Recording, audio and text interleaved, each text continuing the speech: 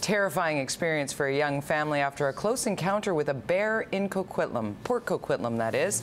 It happened at Lions Park yesterday afternoon. The bear emerged from the woods, charging a woman who had been walking her toddler. She whisked the boy out of his stroller, leaving it behind as they took off. The bear gave up the chase, returning to the family's possessions and eating their food. He was not looking aggressive. He was just after food maybe. So he was scared of me maybe, but he was so big, I was so scared. So because I never seen the bear before. The woman's other child and husband also avoided the bear. RCMP and conservation officers searched the area but could not find the animal.